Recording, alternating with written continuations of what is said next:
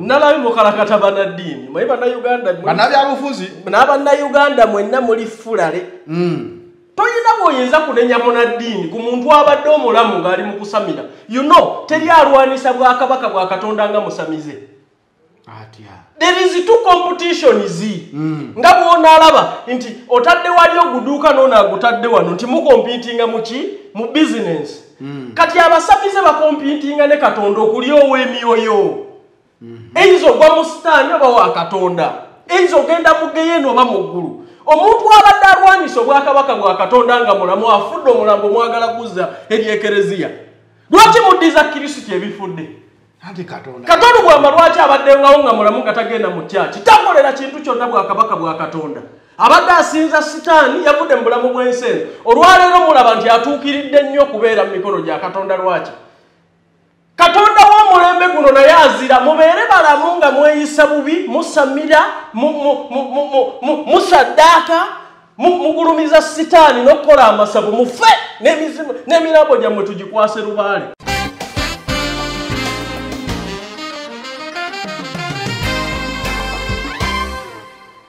Nyewalu famire ya Kato mwabadde temweswaza na bino mu bantu bonna kamube mwabe famire kambabuuze ddala faaza agenda kusaba sala kiri otamanyi kusaba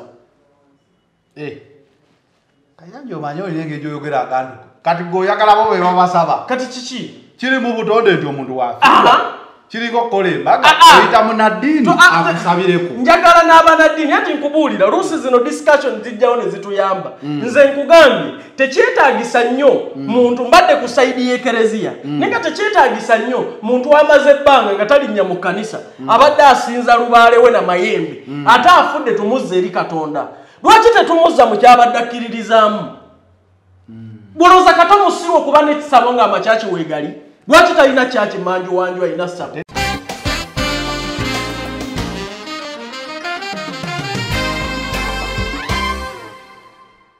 Aliyeni sikini paraso kyagwedde kati nkwataako mu ngalo mbuki mwe mugenda ne muzunga n'ebyo nti aba Nuupu naye omwana yabayoddemu ne ssente.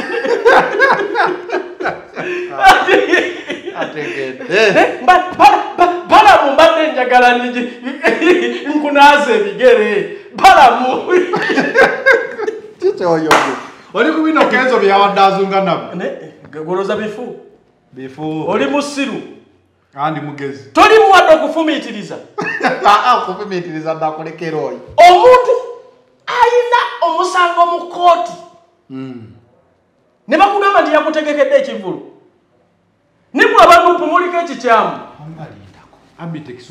abitekisa ate alina emisango mu kooti abantu abafiira ku Freedom City ne layisinsi polisi yagikwata yegiyina omusango tegunnavaayo ne bakugamba nti kino kyaguddewo obadde omulaba mu bivulu kya bitekisa.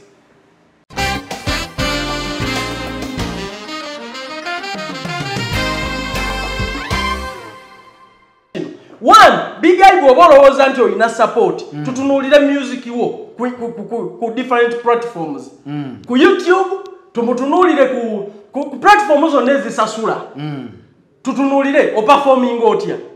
Bano abantu bakuwagaawaga nti oli star boss na biki byonna naye abantu majority bali abaana abaagala music bakyakuba obucupa era nze nabwadvise nze ne mugamba before it's too late bw'oba tosobola kuutinga music oyingire mu ludo bw'otabati luba waliwo n'edduulu ekitali ekyo ng'okyayagala essente tewasobola zikolamu NRL jangu nkutwala okwata akasaala e Dubai.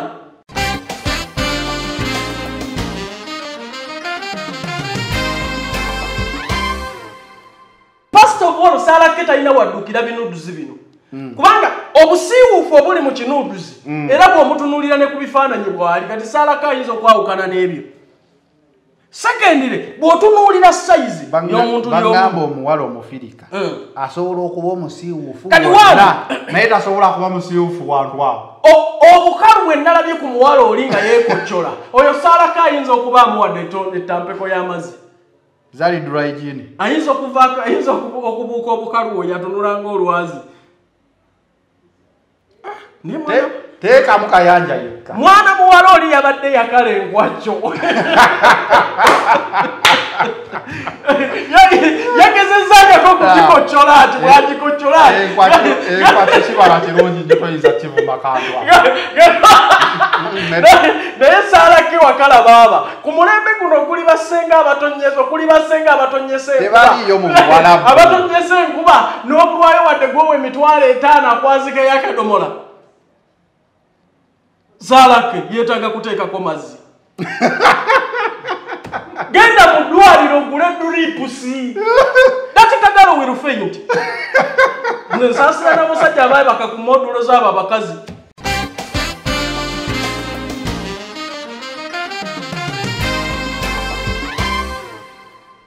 Akubagulizaako ye munno M&M Construction Services Uganda Limited bebeesigwa bakakensa mu kukola biodigester septic tanks, okusima enzizi shallow well drilling, okola plumbing, bakuba plani z'ebizimbe awamu n'okola architectural designs, blueprint n'ebirala. Bakuyambako okuzimba buli kye weetaaga mu design zonna. M&M Construction Services Limited bakugu ddala nti naawe alina akabanga akatono basobola okukubira pulani y'ekizimbe era ne kiteekebwawo. Bakubire ku 0703 nyemu 012 ne 0779 031 852. M&M Construction Services Uganda Limited, ku lw'ekirooto kyo mu kuzimba.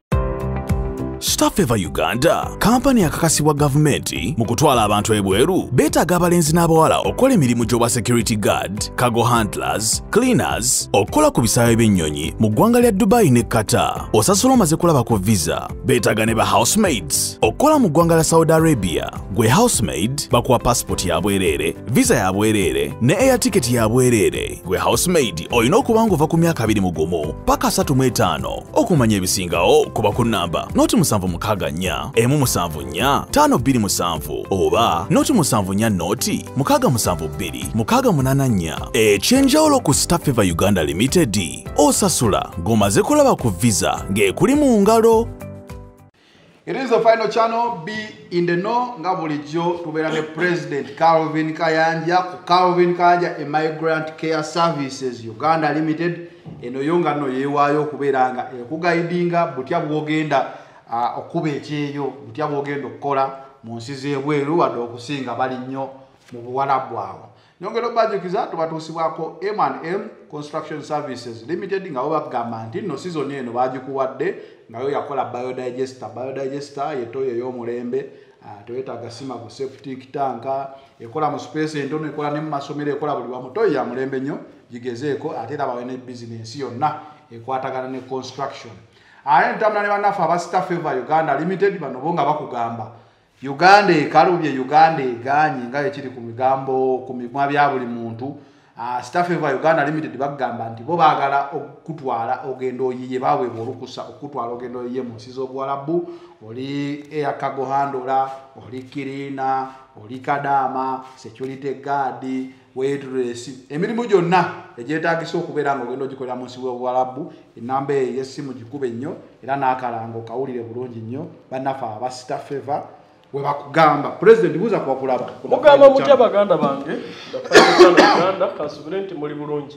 President w'abankuba kyeyonga bulijjo live and kicking, live and LYA. Bagonsize ekifuba zize ndi mulamu bulungi ndandi so sikondoka. Olaba Museveni yagenze mu isolation. Sebo batandise olaga Museveni nga atambula mu kati agenda akuba ku matu. Naye kati kankubuulire kino bannayuganda mukyali bubi. Gwe bakugenda Museveni ayinza okuba omulwadde n'alangirira. Tasobola. Tasobola. Ku myaka gyonna President Museveni gy'afugidde eggwanga lino, njagala ombuulire wali omuwuliddeko nga mulwadde olowooza talwala. Lwaki kizze kati nga waliyo olunaku lw'abazira? Olunaku lw'abazira lwabadde luddawa? Si Luweero. Ene wafiira abantu. Okitegedde? Kati olunaku lw'abazira President Museveni yabadde talina kyagamba bantu. Abantu b'e Luweero abaafiirwa abantu baabwe olwaleero nga n'amalwaliro n'amakubo gali mu mbeera mbi. President Museveni abaddenga yebbanga lyonna talina kyagamba baana b'abalwanyi baana b'abazira yekandwalemu kyamukoledde nnyo naye nakogambye nti asobola okuba omulwadde n'alangirira kw'abantu bamanyi abasaba essaala embi eri obulamu bwe bawulira kituufu teriyo muntu mugezi nga President Museveni byamanye eggwanga nti mulimu n'abamuloga alangirire nti mulwadde teriyo musajja ali logic mugezi nga President Museveni bwakugambanga nti ndi mulwadde manya mulamu okusinga bwabadde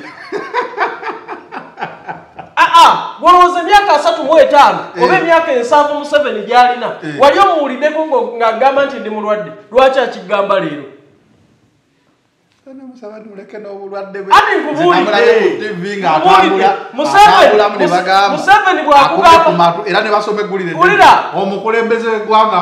Museveni bwakugambanga nti twesanga embaale genda Masaka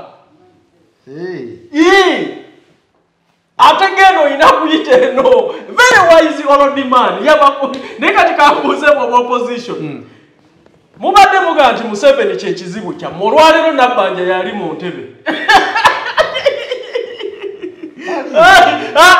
yakiikiridde mukulembeze President yalangiridde nti awumuzza emirimu mulwadde ali mu isolation naye amudidde mu bigere ye Nabbanja Bobi Wine what are you waiting omusajja ali mu isolation tayinza wadde okwenyenya ali mu command ye Nabbanja mukyatudde teriyo kyebafunga opposition yawana waliwo twali tuli mu covid ne batandika oleeta olugambo nti president ayinza okuwaamuko supiika yaganda yamanya supiika ono yawadde Nabbanja owamwe yennyini Nabbanja mama Nabbanja n'omukazi yabalemye okujja mu buyinza mubadde mutugamba Museveni kyekizibu kyammwe ali mu isolation takkirizibwa kutambula ate otugambye wakugamba nti mulwadde mulamu okusinga president yayogedde n'obuyinza n'abukwasa Nabbanja where is opposition n'omukazi abalemye okujja mu ntebe mama Nabbanja atambula ati baba ine na isimu za Nabbanja neyagala gye tweyagalamu hati ye president bera mu isolation emyaka egi okakase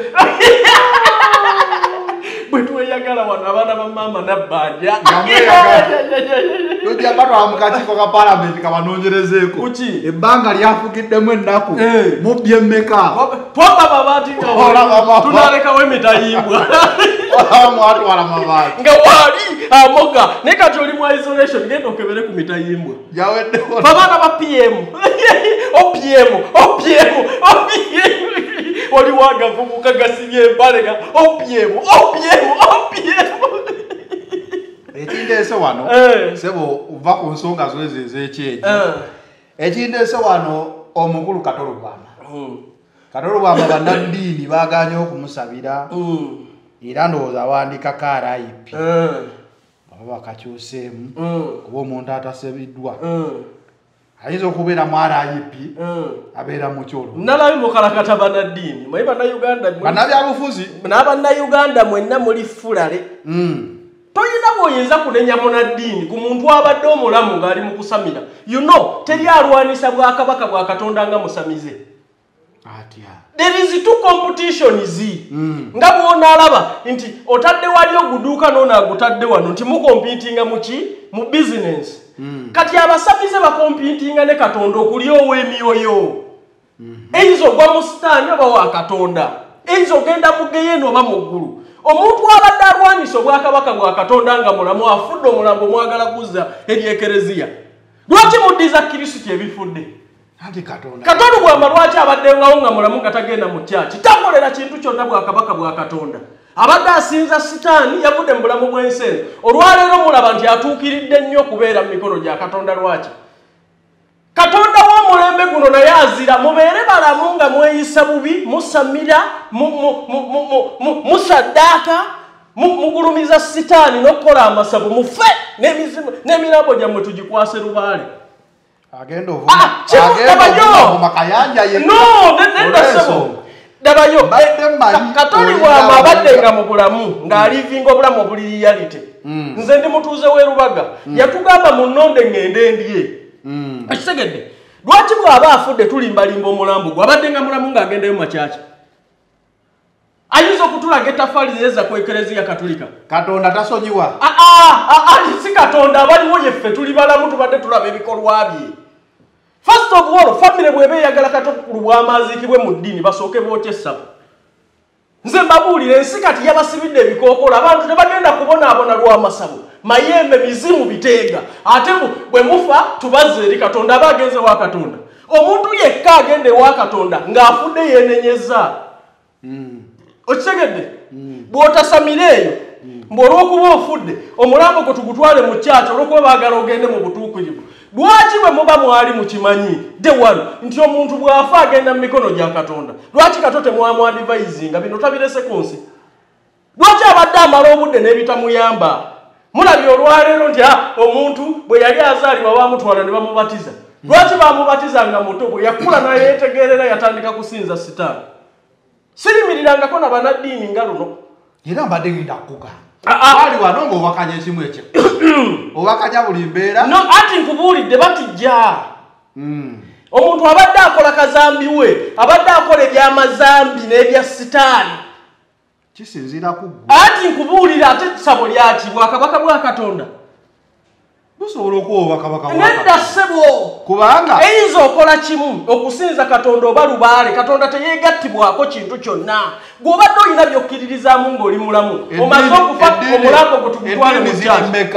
Mwebale kuba na byakukola Bakristo. Eddiini zirimu. Ati kankubuulire kino. Gwe wali olabyeyo afudde nga si mustayirire ne bamutwala muzikiti. Mutwalayo owulire embo. Oli mubatize ye Paul. Ati kankubuulire mubatize ye Paul aba ebikolwa bye n'ebigendererwa bye mu bulamu bw'ensi abadde yeeyisa atya. Paul akola ki n'essabo? Si lwaki si ye kaddu lubaale? Paul akola ki n'essabo? Kati kankubuulire, you know. Ekitegeeza kati oli ku sayidi ya church. Ate nkivaako ndagewa. Baba mafiina baliriddawa. Lwaki tebajja ne basumbika omulambo? Owulire embooko mu ggulu. Nedda kubanga mwerimbalimba n'ebintu by'ensi. Abadde mulamu, abadde mu bulamu obw'ensi nga musamize. Amaze okufa mwenna mukiraba nti alina kudda mu mikono gya Katonda. Lwaki tembadde temwadvisinga Kato? To not waste time with Lubaale talina gy'agenda kumutwala, agenda kumuleka ku nsi. Lwaki abasamize tebavaayo ne baziika Kato? Kyembadde njagala okuba. Ati lwaki? Kubanga abasamize balina obukulembeze ne pulezidenti wa.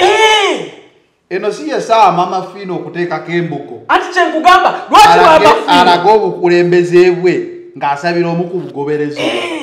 Ne olaba tebannakola apiiru nabo bakimanyi bali mu kibi, bali mu kifu. Walabika abasamize nga bakola apiiru nti ffe mu mutu we mutumuziike. Twali tulabyeko famire ezimu ng'abasiraamu bakayanira omuntu nga n'abalokole bamwagala. Ati kankubuulire. Naye wambadde tunnalabako basamize. Wali olabyeko omusamize akayanira omulambo. Ati yes, Kato abadde n'essabo. Buli image. Ewamata mulina ekika, ebyekika. Bakugambye ekika kya Kato kiri mu makage. Ebikiri byaffe gye biri embuutu gye zivugira neerijjangamu n'ondaba.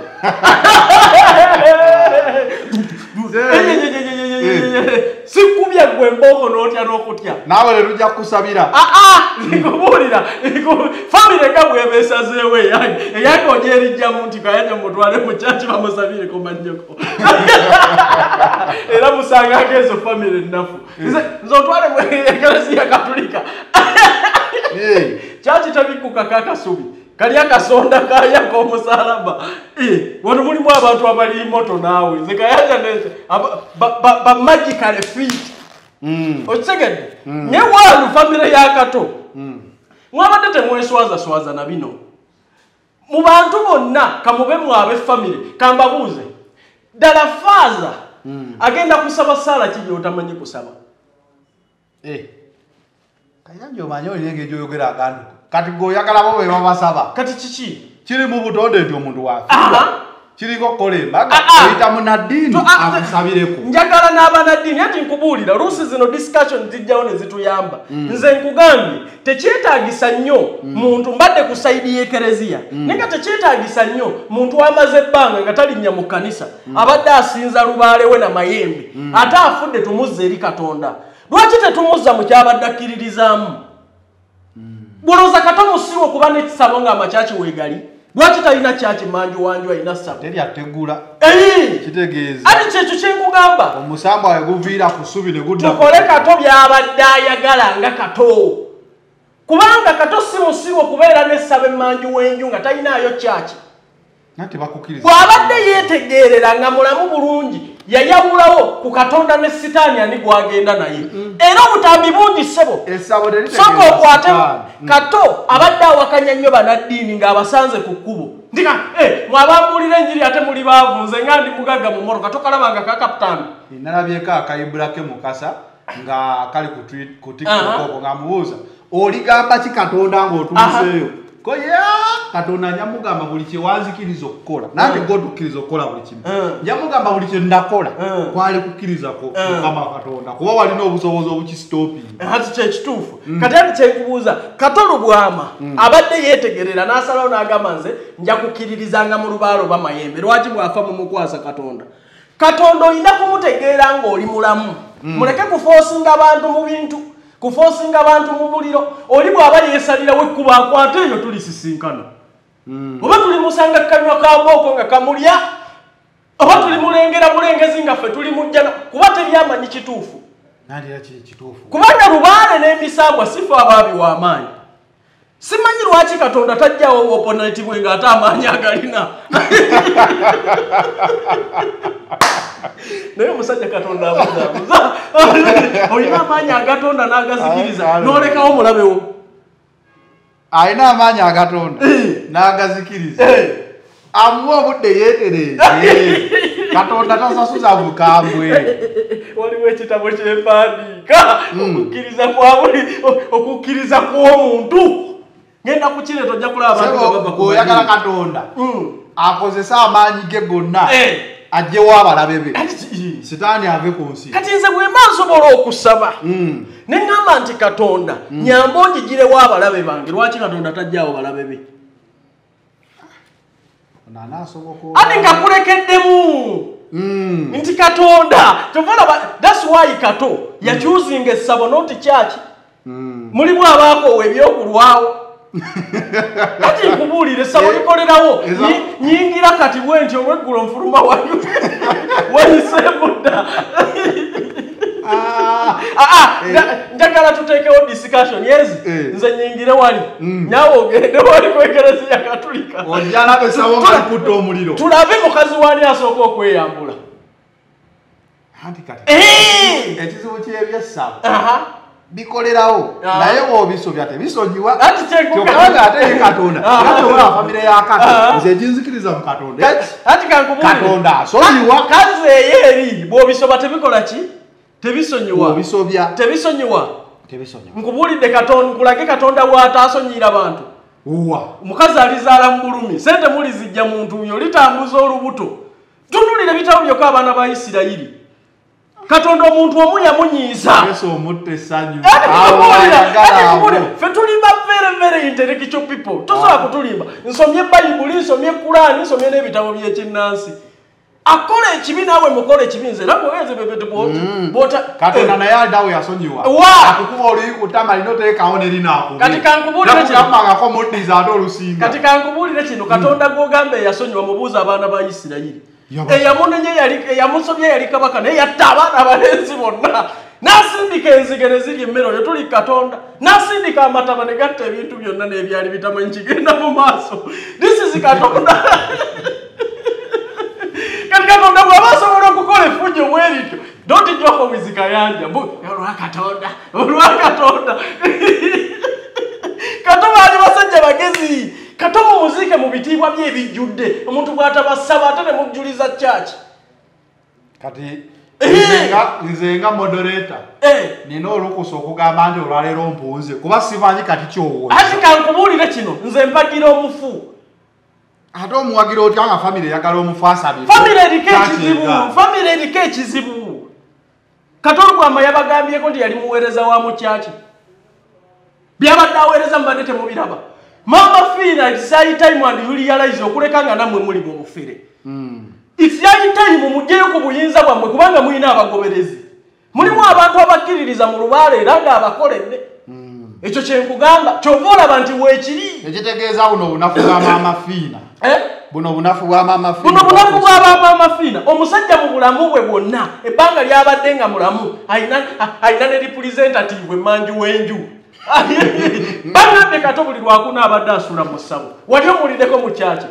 kati mu muzike mu nkola ya kulisitu kyava bapasita baatidde embooko pasita bugizi basabye babadde bagenda kutwala omwawule w'ekereziya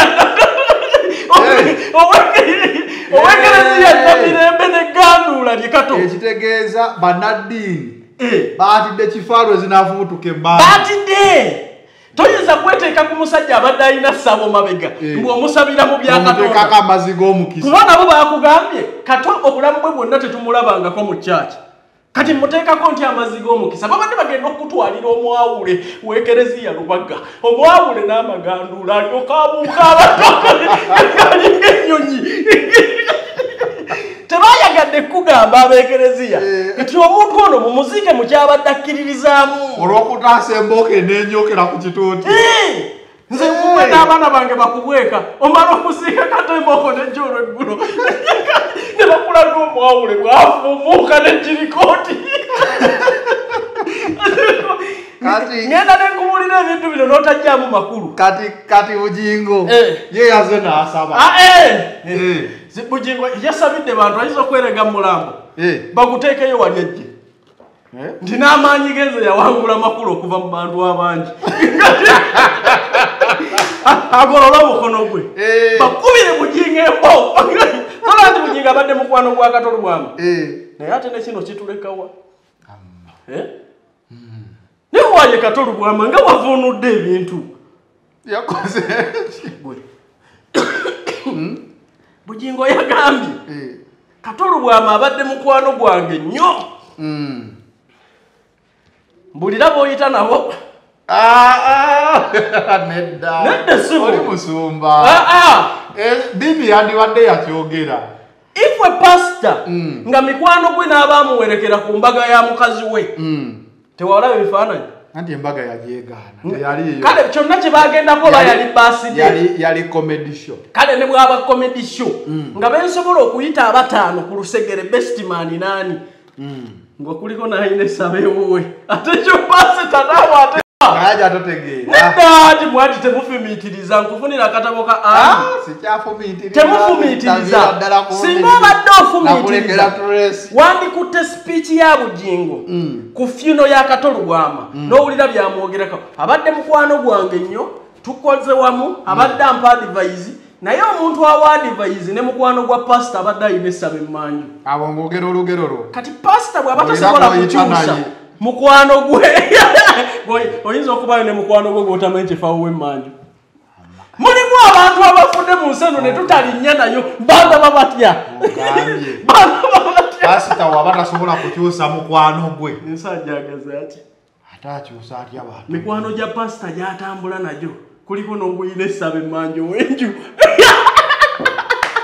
ati kugere mufumiitirize omulambo guno gwalabisizza abantu eyo nze wa Kato LUBWAMA ngenda kiro ugwe ogendayo kiro n'obeera eyo mukava mu bavubuka eri abawala janti fe ababeera mu bibuuzibuuzi abawala gino enjaga wali ku kyoto nemutapinga emboozi maama olina byawadde byotasobola nakwogera omusumba taswadde naye azze Bugingo atendereza mukwano gwono babadde bakinyinyo eti nkubuli Bugingo teyagambye nti Kato LUBWAMA yabadde mukwano nga bwe tusobola okubeera nga kayanja tolikyali wange towagira saidi ndala nange ndina tetuli ba mukwano ati kankubulire kino nebyakatonda ebitu kanje osobola oba omupolesitandi naye nga omukatoliki oli naaba omusiraamu tulesi si musiraamu tetuli wamu kati omanyi challenge weva kwandi mukwano gwava mu nsi nga naye nga naye toyinza mumusabira tonkuba oteeka mu bintu byo naye Bugingo mulimu gyotagenda basifwendi wabadde nessawa wano tulina mama fiina mukwano gwaffe tuyinza obutagenda waliwo sawa omuntu ayinza okuba nga asinza ebintu bye naye ng'ate muntu mulungi nze okusinza empulidde buli ayogera ku Kato by the way ate mu kufa kwa Kato ate nze nkubulira zuulira kano kakayiseewo obadde obataala mukufa kwa Kato wotegeredde ki wentegeredde nti ate musajja amaanyi g'alina ku entertainment ye Uganda ate mangi okimanyi buli sita wano yayita mu ngalo za Kato ne kati kankubuulire naye ate ne kino wandikitegedde totendereza Kato tegeera betroyo eri mu bannayuganda nti omusajja ku effort gye yassa ku music industry ne president wa LUP eyafubutuka mu industry yemu yamujjako kaadi n'agiguza omusajja omulala n'agiguza mukasa oli yali wa DP nedda Kato yabeegayirira wakati wa lutalo n'abaana Kato LUBWAMA n'abaana ba LUP olumanyi olubaddewo anti abanupu bajja kukolera naye omanyi lwaki ati kankubuulire olwaleero siri Katonda naye ne bwe mba nandibadde nze nandibadde nkiraba nti Kato LUBWAMA singa bamukkiriza n'addayo mu paaliyamenti yandibadde mulamu olwaleero luli ng'asiiba ttake ku mutima fe ababadde abali okumpi ne Katonda yatonoyayagala ki kati ayagala kuba nupu mbu ye yasse Kato olw'okumugjayo mu kalulu kati omusajja bwe muba tebadde temumuyamba politikali lwaki mutwala ebyobufuzi ku mulambo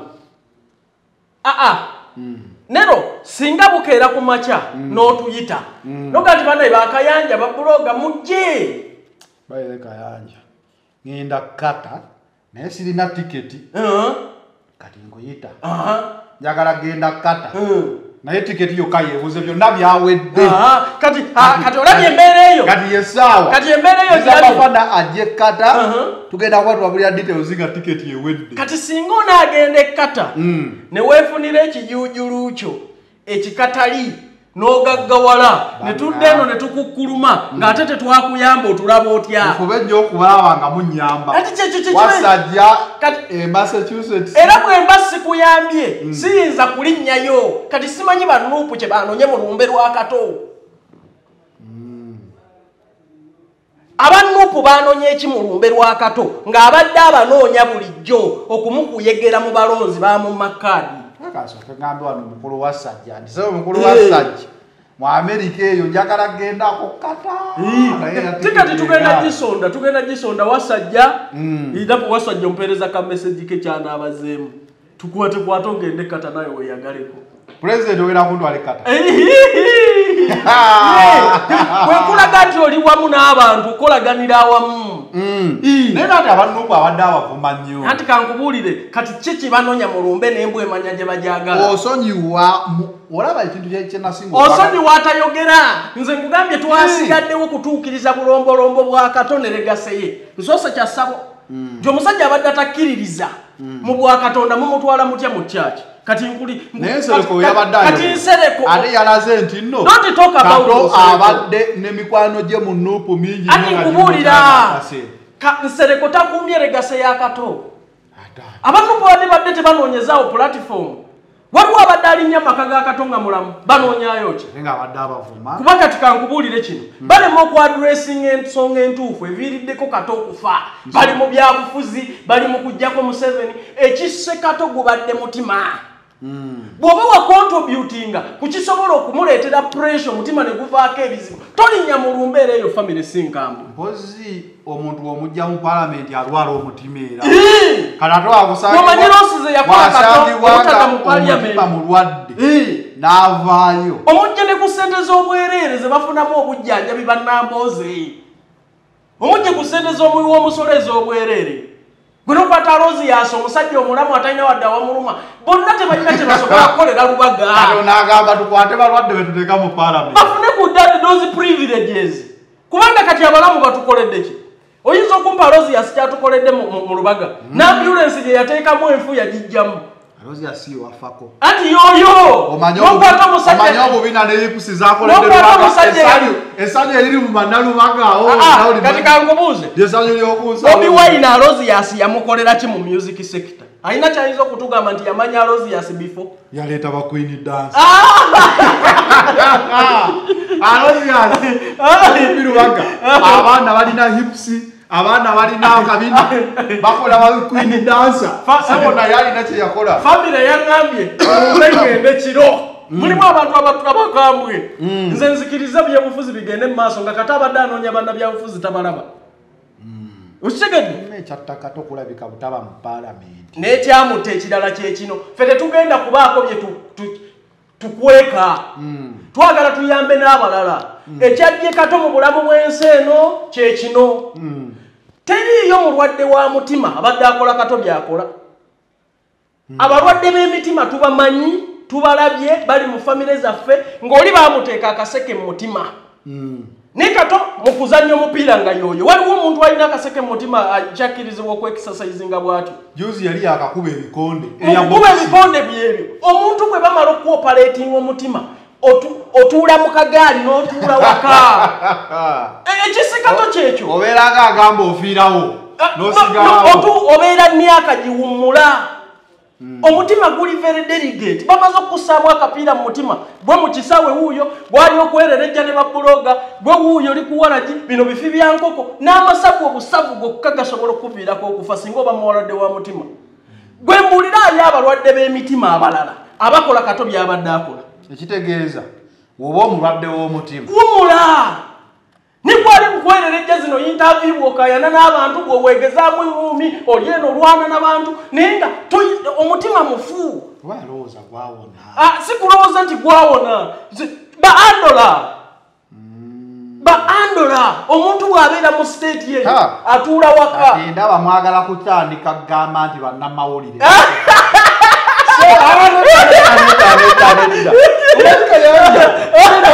omulamu musajja ono obutewummuzaako mwabase Kato nedda no tugende mu realistic njagala okubireyo dokita omu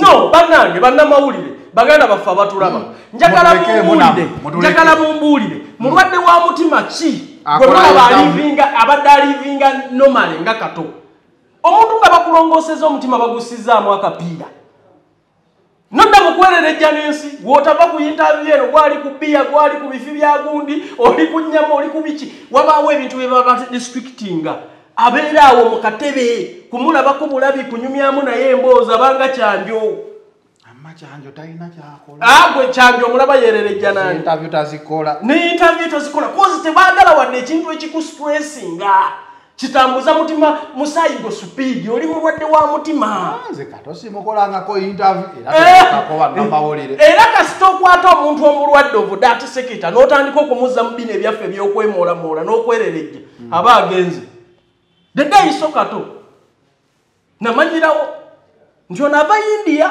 simanyi ava ttake kumugira mutima naye ate ali mu bya mipiira musayigo uddukira ku supidi naye ng'ate kigupampinga kifu naye ng'akatajja kuzikira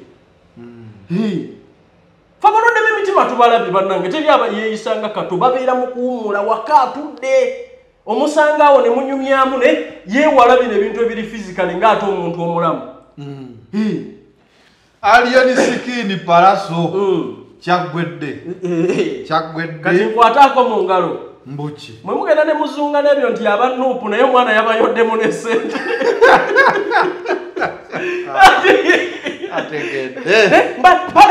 balamu mbadde njagala nkunaaza ebigere balamu kikyoyo oli ku bino kenzo byawadde azunga nabo goloza bifu oli musiru andi mugezi toli muwadde okufumiitiriza okufumiitiriza ndakulekera oyo omuntu ayina omusango mu kooti ne bakugamba nti yakutegekedde ekivulu nibulaba nupumuliko ekikyamu abitekisi akyalina emisango mu kooti abantu abafiira ku Freedom City ne layisinsi polisi yagikwata yegiyina omusango tegunnavaayo ne bakugamba nti kino kyaguddewo obadde omulaba mu bivulu kya bitekisi kyokyogezaako ekyokubiri kaleagaboozi mubalamu yabbya abanu sooka okwatemu kale tubiveemu bino ebya bitekisi okuba nti alina emisango naye abasajja bano balamuye pulezidenti mu federation yaabwe nga bapromota b'ebivulu Abidex ye vice we wabo teri ayinza kumenya constitution y'abapromota n'ategeka kivulu ku lunaku lwerumu ng'omulala alina mu kifo kyekimu Kwabo bonna teyayinza kumenya ebyo teeka okuleka nga boogerezeganyiza kuba balina omupiira gwe bagoba ogw'okutereza ba promota mu Uganda.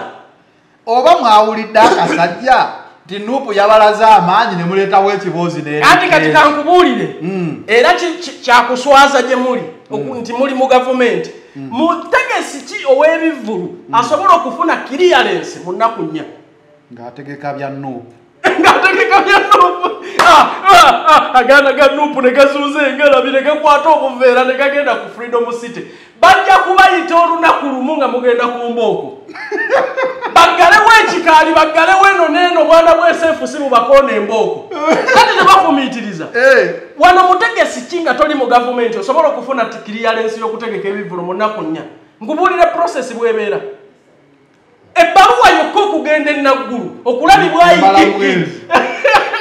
Bagamba alina ogitwalayo ng'omwezi. Kati kankubuulire kino. N'ebbanga lye baategekeddemu ennaku 3 ayigigi n'abakulu baabadde mu kutegeka irozidde tebabaddemu mu ggwanga. Tebabadde mu Kampala nga bali okitegedde? Naye mba mwakikoze. Nze njagala Abitex. Ye bw'aba agamba nti yabadde promoter omutuufu mu kivulu kino alegyeyo clearance ya poliisi. Ng'eyogera mannya ge Abitex. Okitegedde? Obukadde butaano. Obukadde butaano. Tebuwera. Wemba mwakikoze Kayanja nga si byambu. Balamu. Mwakoze bubi okubala sente z'abanaku. Nedda. Muzitwala. Kankubuulire. Bwe mujja mu business.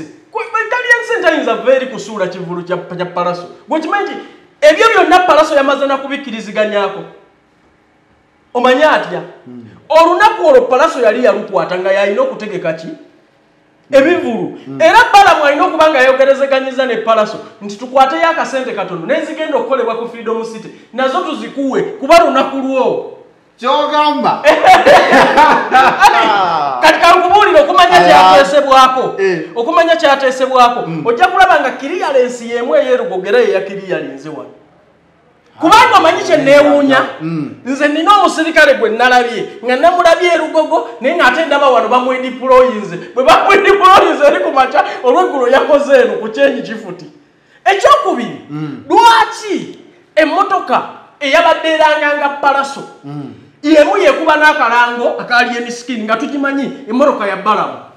Nedda ssebo emmotoka eba ya Yvene. Ati nedda. Ati yewan. TV esoma amawulire ga NRM. Yesoma n'aga Nuupu. Emmotoka etwala omulwadde ambulance w'NRM mukwano wa Nuupu. Kati kankubuuze emmotoka ya drive. Kampani emu esobola okuba nga nnene nnyo. Calvin Kayanja Immigrant Care. Esobola okutwala omuntu ekkata n'emutwala ne Saudi Arabia. Bino kambi kunnyonnyole mubula nnyo. Teriyo ayinza kuwa kalango kakulanga Bero enkya n'olanga Pirisina.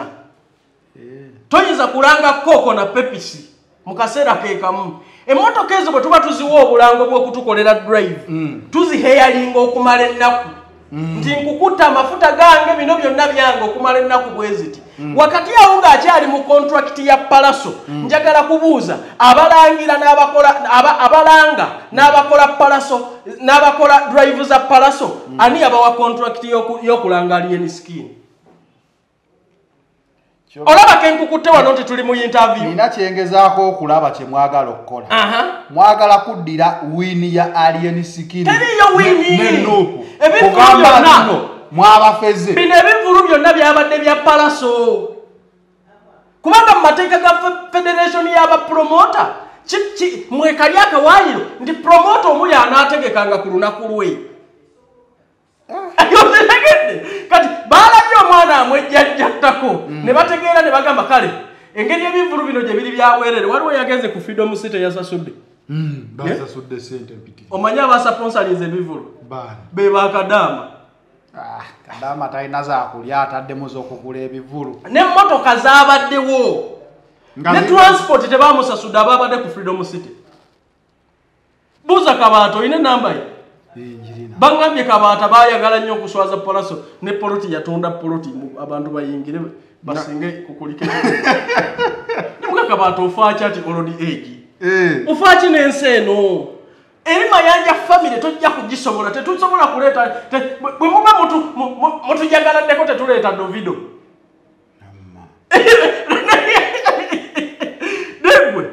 gwe okubiranga kireva gy'akasimu n'omubuuzaako bubuuza nti wasuze otya bw'oba oyagala kututegeera wasuze otya kyokka kimala yambalagana ne Mayanja kyokka kimala kijja kumala okutegeera what is Mayanja family.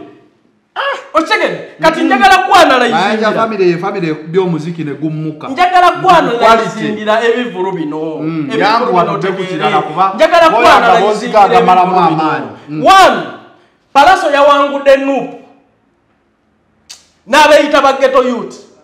Ekyokubiri njagala kugamba nti majority of the number ababadde mu Freedom City babadde ku ticket nga tebamalina gye zaavudde. Wabaddewo mobilization mu tiimu ya LYA skin nga ticket bagaba za bwerere ne transport yanakutwala ku Freedom City. Ochegedde ekitegeeza Kadama yabadde ng'omu ng'asinzidde Saudi oba Bahrain oba Jordan oba UAE n'agulira abantu abalala 10 wano.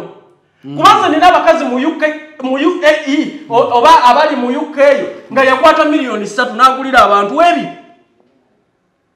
Kati muntu omu n'atwala abantu abatalina ku program. Bano abantu bonna be mwalabye mu LYA skin babadde tebalina sente ziyingira wa Palaso bayingiridde bwerere nga bali sponsored bayi ba Kadama money.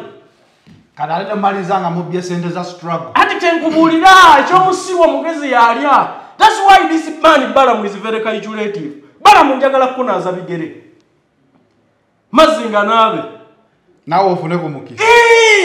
Why this man from Bunyoro is very blessed in Uganda? Gwe notegeka ebivulu bibiri nga byonna bibyo. Naye nga bali ne babiwagira abanuupu neno ne bawagira. Naye ate sente n'ozikunganya n'ozisamusawoyo. And you want to base the water from that man ze yafutteko ziri milioni 2 ze yasimbudde Palaso. Ekyomusigo mugezi yalya. Bugundi bayingira mama. Ekyomusigo mugezi. Freedom City bayingira mama. Ne bayonako obukadde 2 ne baleetera ne ku Palaso wano. Kuliketi yako teri muntu mukozi akeera mu bivulu. Bano bakwata abantu abali aido. Mutwakedde wano sawa 10 mutwakedde wano sawa 10 ez'okumacha. Sawa 12 ez'okumacha twayingidde da Freedom City. Waliwo omuntu omukozi ddala ayinza okukeera mu kivulu. Aba batanaba kati nebuuza nti Palaso tali mu politics. Milioni 2 okuva ku kire ekivulu. Kutegeka kino ekivulu ekirala. Palaso yena kuno. Ndikakubulire. Noonya Palaso. Noonya Balamu. Noonya Balamu omujjeko omukisa. This chimane mulomo Bunyoro is very wise. Yakutte bala milioni yagala tumalirizawo kwa LYA skin. Ne Freedom City. Nagendawo ku Freedom City. Kusaawa enji. Eyekiro yokumacha. Nga environment munda muli eri very bad. But imagine omuntu okera mu kivulu sawa 10. Tanabye mayi wali twayingira okugenda mu cricket ovo twayingira ku sawa 3. Tungosose kunabako ka perfume kalinga ka perfume obudde bwe naye tubali mu nyumba eri closed mu Freedom City munda bakeddemu balyomo kati ne balyoka bawunyira omu kavubuka abavubuka nga bawunyiramo naye n'omukazi yali mu lunaku olwo ku Freedom City naye omulaba n'omugwana muganda wange obaako ekizibu ku mutwe. Tomalirize ne Freedom City wala toyogera tekyakola. Ati kumulira mutamu mu mukubo obucupa. Ati mmwe manya gye bajagala. Ate BJ lekera okwesiba ku Edikenzo. BJ concentrating ava mu kwekwata ku baana abato. There is a different generation. Bana abaana balina ekyabwe kibavuga. Leka timu eyebeereeyo. Jangu eno ne bakulu banno. Ate yabeegaana mwamuyisabo. Ati kankubulira kino. Bwe yajja ku festival yambwe kololo mwamu kasuka. Ati kankubulira kino. Agenze wali yasikiri mu mukubyo. No. Tayi yakola kyegwanga. Ekyamukubiza obucupa. Mu big guy ewa alien ski. Lack of music. Big guy concentrating ate wetaga connection hiyo na wetaga studio. Tuwe music yajja kuyisaawo. Embeera gy'olimu ye yali mu Bebekulu. Ne Bebekulu bwe yamanya nti banna Uganda bwe bane music teri ayinza kuddamu kunkuba kacupa. Ate ekyokubiri kozesa ku tactics. Bebekulu zaakozesa. Yingira ekivulu nga capacity basirikale. Nga basinga basirikale. Omuntu omwali kabasirya BSF si basatu. Kasuka akachupa nange. Kasuka akachupa ovunesasi. Oyinza kakasuka nga midandi sali mutabani wa midandi ayimba. Kasuka akachupa nze nalaba strategy ya security bebekulu gyakozesa. Yafuka mizawa avubuka bwe yakwata. Kati bw'obona ayingira bebekulu gyana ayimbira. Buli muntu basirikale babiri. Eyo ya bebekulu bisika mbasirikale. Basoke bakujje mu crowd basirikale yagamba sekyali kubya sente nonya banjonga. Era jomala bebekulu bwaba akuba omuziki agenze ku stage waliwo abatenyenya. Nogaba naye atono bebekulu. Ngata nyumirwa yatonodde mabega banonyani akasuka bucupa bakuyole mpale bagitwalire waggulu. Kati bigayo olwa kyakulya atofuneza abasirikale. Oya mwana ave mu music. Genda mu ludo. That is different games.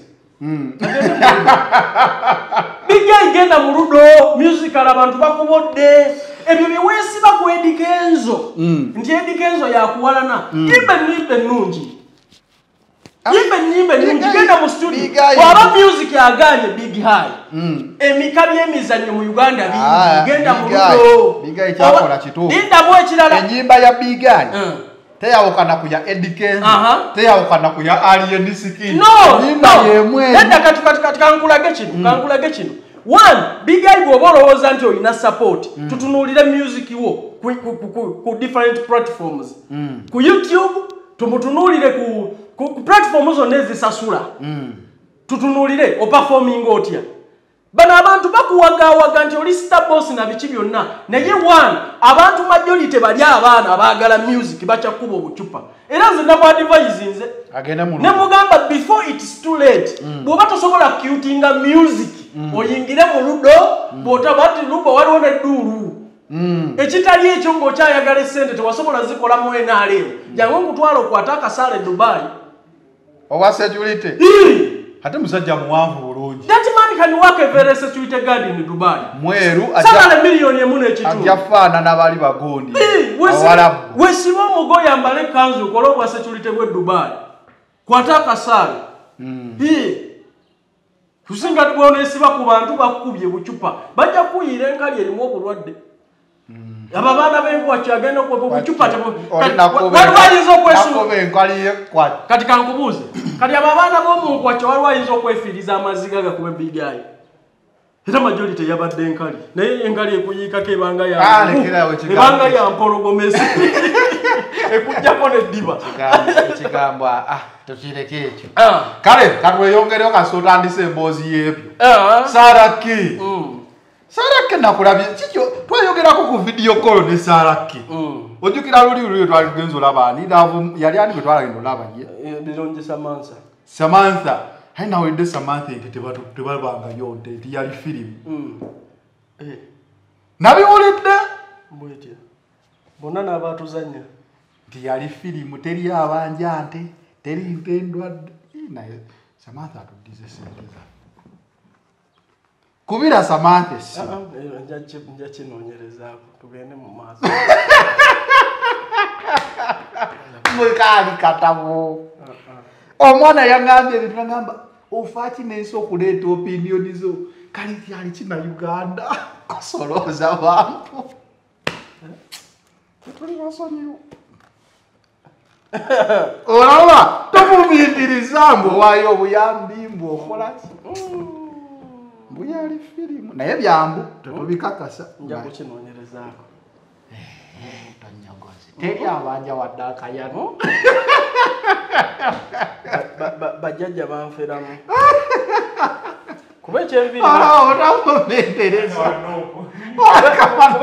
bangamba yazigujula. So olaba tufumiitiriza nonyereza ngenda kubulya essimu zogenda okukuba ezabimpadde. Nengamba Katonda munene. Naye babaana tebaate n'ebinooduzi byabwe. Era kati Saraki. Saraki nakulabye ogamba Saraki yatadde ekiswa. Naye bannange. Ne Saraki. Neero bino tubyogere mpola kuba tugenda kuyamba generation. Saraki kyekya. Nebyo n'oba musiiwuufu ng'oyambadde.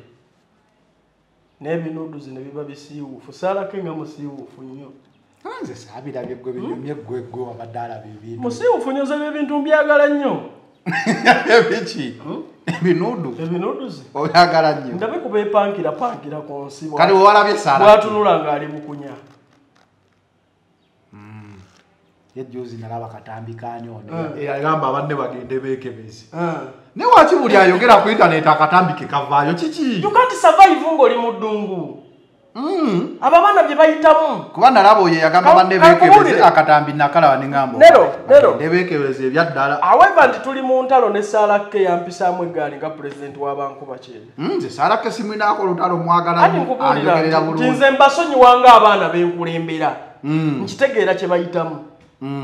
Sarake however ya going astray n'atandika okumanyira abantu era namugamba Sarake ne mugamba nti kano katego oyo Sarake nzo omuntu yankubira essimu nannemerako naga Calvin mu basajja bonna bendabye ku internet abeegombesa omukazi gwalabako n'anywa amazzi gotayinza kukwana atayinza gamba ku mukazi n'amugaana yeggwe ngenda kuwa milioni 5 ngenda kugamba tongamba nti yeggwe milioni 5 Calvin Kayanja nkwanira Sarake ompereze binuduzi bi nemuga kati mukazi wange oli atunulanga ekimyola ekinye ekigudde mata awulira atya nti nakwanyo no Sarake gwensinga n'obulungi nemuga kituufu omulimu sijja gukola ne Mukama Katonda bwali omubeezi bw'aba yakuliisizaamu eggaali nga yakwogeddeko bikyamu ajja kumusasula kumbe bizinesi yagenda mu maaso oyo Sarake lwabadde lukwe yakoza video n'agamba si yeye yamugatire dots data dots.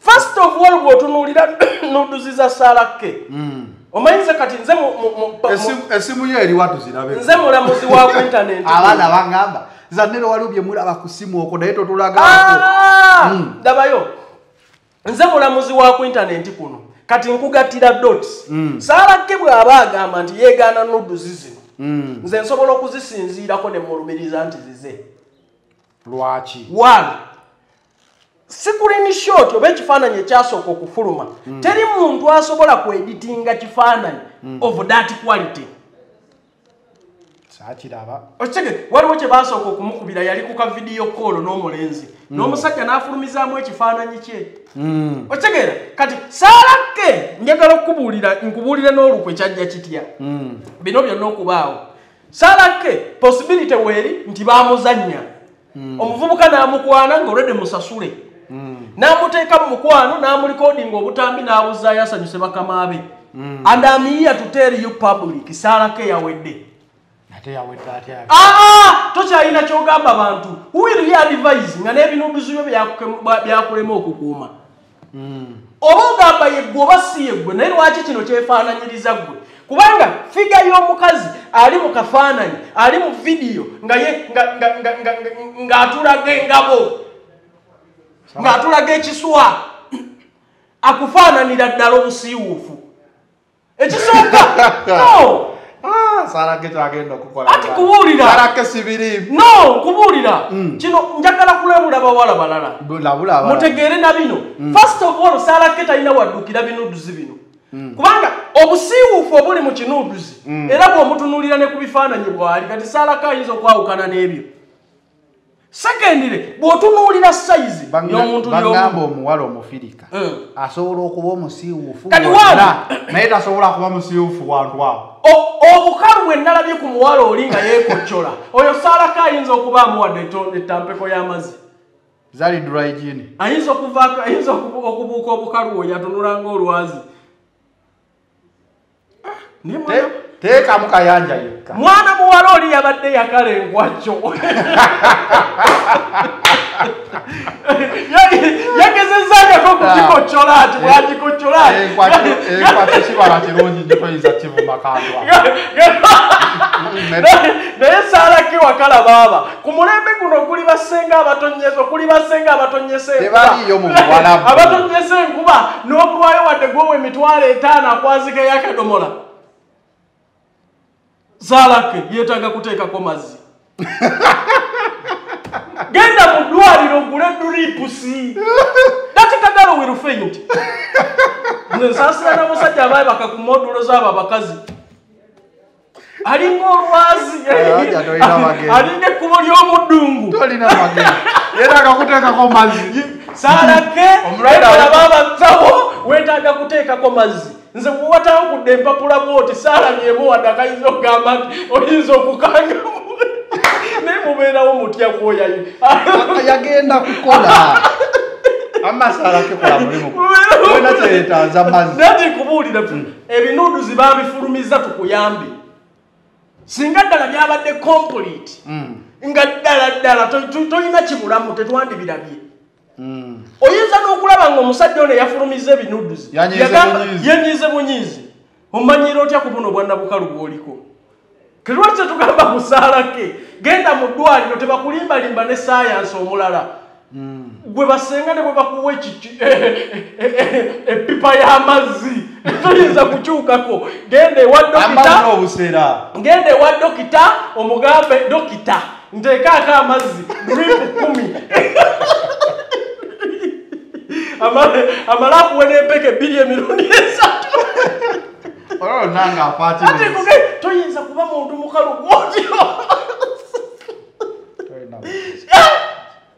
omukazi n'obulako awaseerera nze simanyi bintu byammwe ati yabadde avuma wano abantu let's advise this girl toyinza kuba mukazi ng'oli mukalu gwotyo saalake bino tebisuwaza tuli bantu bakulu era abaabirabye no problem but we need to advise you ekyokubiri hygiene kikulu nnyo mu mukazi ekiswa kyawuka kityako nawulidde ekigambo kyesiwulirangako nga nkuulira ekiswa kifuluka saalake watulaze ekiswa ekikadde omanyi bwe kibeera anti kibulako alabirira bwe mulima bwe muti mu nnimiro kwe musuula kasasiro kuli ku kiswa ekikadde ekyafuluka ne kimerako agasubi tekuli alima ate kuliko emmere kyogezaako kugamba walabya amabira kyogamba omwana yabadde n'olusozi olutaliiko alima n'obulako wadde akamweno saalake funa akamweno lekerawo okumanyira abantu funa akamweno you need to concentrate on yo kiswa bikisheva ali Dubai aliwa tekuzina we zitali naye okwefaako n'okwewa obudde abaana bagenda ne bamala obudde ku intaneti n'omala obudde ku bantu abalala ovuma abantu naye nga tewawadde budde wadde eddakiika neegi n'otuuka okuzika otyo nga poloti gye bakaayanira ekiswato kirimu enkaayana owaayi kansubira okwata Calvin nedda njagala kubuuza saalake gwe n'otuuka okuzika bwotyo nga poloti eriko enkaayana n'akamwena ak'ennusu ebibiri obudde obumala kukumala abantu kuvuma abantu balala obumala mu struggle n'ozika n'ebitundu bye ebyekyama anti tubirabe ffe tuleme kugambako ne kale byonna bisayidi nti obulamu amazzi obulako drips naye kyobadde toli bubi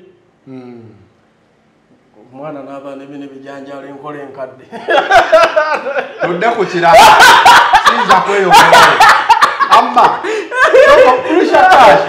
Brishakashi bamusiba yakola ki Brishakashi basema olabe ekifaananyi kya Brishakashi yayasa monitor naye agenze kuziika naye ng'asikambuse Brishakashi ya Brisha yabula Brishakashi yayasa monitor eyo gye banywera walagi eyo ku Power King ankubira essimu yali ku Sevens ankubira lwa Sunday ku Sevens bawe kawesi ngankubira ku Sevens ngankubira kayanja mwana omwana ono bamusibye yeye n'abinnyonnyolamu bitali bya mawulire awo nangamba kayanja omwana ono kituufu baŋŋambe yatamiira simanyi baali balina okuleeta alien skin n'agwa mu kompyuta z'abali simanyi biki n'ebbaala yamwefuulidde n'emusiba nemugamba kati aliwa nangamba bamusibiddeeyo simanyi namuŋŋoono bannamuŋŋoono basayidize namuŋŋoono nangamba bamusibidde ku poliisi yeeyo naye baagala $3,000,000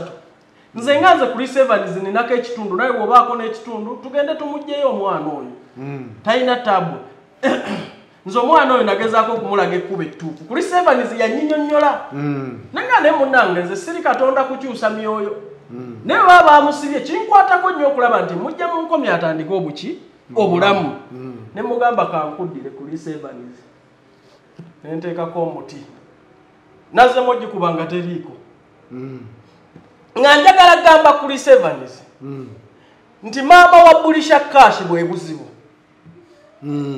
omanyi lwaki omwana oyo twali tumwadvisinga wano nga tugamba omwana w'oyo muto nnyo okumusembereza community okumuteerya ensi talina kitone talina kyali si muyimbi agenda kufuuka malaaya bw'atayingira bisiyaga yalina ekitone kya tiktok kitone tiktok osobola okugikolera ku ebyo byoliko tiktok yagikoleranga ku mulimu naye advisinga maama w'omwana oyo ne mugamba omwana adde mu bwakadaama maama w'omwana n'avaayo nanyambalira monza yeesibye ku muwala we ezaamusiranyiza olwaleero omuwala bamukwata misango mu mabaala ng'ayasiza laputopu atamiiridde eyo omuntu w'otuuka okutamiirira ogwe mu byuma bya DJ ddala oyinza obutagwa ku buliri bw'abasajja bw'otamanyi kukwebakako ogera ku byuma bya DJ nga n'amataala kwegali bwe muba kirongo wa boda yakututte toyinza kugwa mu buliri bwe n'atakwebakako kati ne neebuuza omwana yakoze interview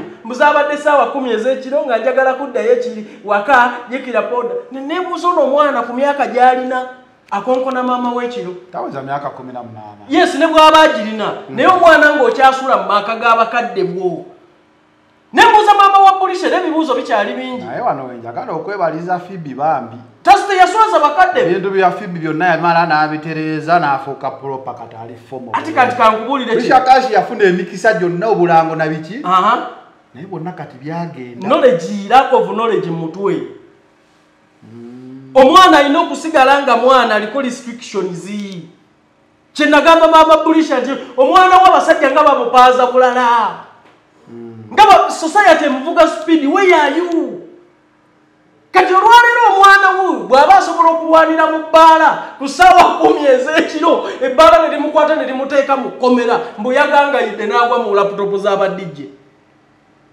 ekitegeeza omwana oyo abadde akonkona ewaka emaama wamukongona ssaawa 10 ddala maama bulisha wazza gwaki omwana okukonkona essaawa 10 gwe wali osuzeeko mu bbaala so what do you think omwana ono kyali ennyo ekimusuza mu mabaala omwana ono bw'anaafuna obulwadde kuba omuntu watuukira mu mbeera ezigwa mu DJ boxing mu DJ box agwe ne laputopu toyinza kuŋŋamba nti oyo alimu ekiyinza okumugaana okukwatibwa obulwadde namugamba tangira omwana ono ensi emulimbalimba agende supiidi naye ojja kutuuka okwagala okumuzza nga tekikyasoboka ng'enjaga yemweyimirira bikosi kwata omwana wo mukuumire ku mirimu asigale ng'akola limelight agibeeremu awo mpola paka lwalifuna ekimutwala mu maaso ate oyo omwana ojja kumuwulira ekyo kikyali kituuze negenza okubinoonyerezaako ennyo nga ku pawakingi gye bagendayo okuzina teriiyo wadde abasasula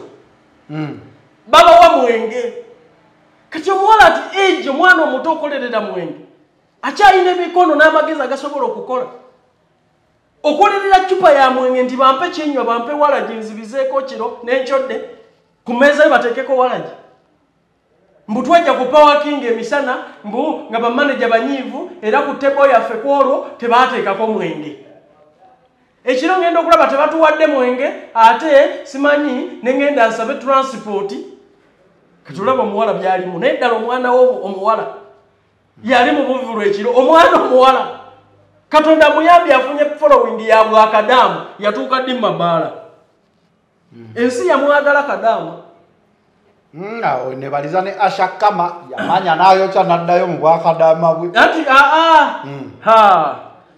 yakwebazaako kusazeemu guli musondwa Asha Kama eyava ku kyeyo n'agenda ewabali abayaaye tali Dubai yadda wano Asha Kama yakoma wano maama Dubai yasala oli yalabbi Trace Asha Kama yakoma yadda mwali Asha Kama n'agenda ewaba mutolo anandira amana naddayo anti kati bwaba yaddayo naye mwewuunya omuntu okuva e Dubai n'atagenda mu famire ye najja waba mutolo anti azanye comedy we ate comedy wagwe bazanye ekiro abayaaye baŋŋamba baalaba omuwala baagala okumwegobako ekisooka aliika byanzikiza talagika mu bantu naye yayagala okubeeteekako gye bagenza okunywa kyayi gye bagenza okusabiriza emmere bwe yefuula mukazi waabwe ne bagamba tukoze tutya okumugoba bamubba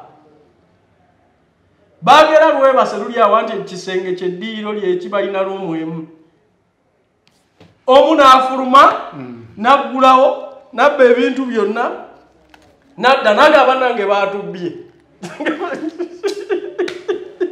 Tonnalutegeerako. Mutolo toyina namba ye. Ngenda muno. Bwe munonye mugambe Calvin yangambye mwali mwagala kwegobako ashakama ne mwebba. Mugeti ashakama yalesa ababbi era yakenda kufubutuka. Kwa ne TV yenyine yali emusibye wakaje basoko kusitula. Yali agala nnyo okulaba TV ashakama. Ne yali alina ennyumba zazimba. Ne mugambe oli mulosi yazimaliriza. Goma kye bayita kuzimba nnyumba. Ababana ekibatagaza butaba na business. Ne mugamba you investing all that money bozimba buyumba yumba. Ne ashakama je yazimba buyumba bwo busoga ayinza n'okubeerayo. Kati atubulire progress ku buyumba bwo. Sente yazitirawo nawulidde n'enkuba yatandise okubusula. Tasobola kubwongerayo naye ng'emyaka gyonna egy'ekyeyo giri awo. Wano ne bwaba bumalirizo bwo buyumba bwe yazimba mu kyalo. Bwe kisooka lenti capacity y'ekyalo sente ze basobola omuwa $200 buli mwezi. Buli obuyumba 5 gye $10,000 gimukolera ki? Akutte sente $225,000 bamekaza atadde mu buyumba ebyo. Nakola ekiduuka afuna sente mmeka buli mwezi. Olw'okuba waliwo ababaguze ettaka. Kuda final channel ko badde twale ne President Calvin Kayanja ku Calvin Kayanja Migrant Care Services. Bagamba bwena ayagala ogenda ku kyeyo kube simu eyo baku advising otya boyinza okubeera ngo otambula. Nikambagambe na kano. Bw'obajja olingo oli muvubuka emirimu gya Dubai gyakomyewo bw'oba oli mwana wa buwala sobola okukola ku kisaawe oli mwana wa bulenzi ng'osobola okukola wakirine Dubai salary ali $1,300,000 input mirimu gye bateekamu input ne tuteesa netulaba bwe tukwatirako n'otambula n'ogenda n'okola. Kale Calvin Kayanja mumanye ebisingawo. M&M Construction Services Limited bo bakugamba nti ebituuka ku by'okuzimba bibakwase naye nga season eno bagiwadde nnyo biodigester mufune tooyi ez'omulembe ate ku bbeeyi eya layisi mu bifo byennyini ebitali binene nnyo nga oyinza okwetaaga septic tank n'ebirala n'ebyokuzimba byonna bibakwase. Staff Ever Uganda Limited gwayagala ogenda ku kyeyo okukola kalango nga ekagamba bakubireko oyagala cargo handlers cleaners driver security guard buli mulimu gwonna nga guli munsi ya Warabu. Staff Ever Uganda Limited enamba eyo gyolaba wansi bakubireko. It is the final channel. Be in the know. We out.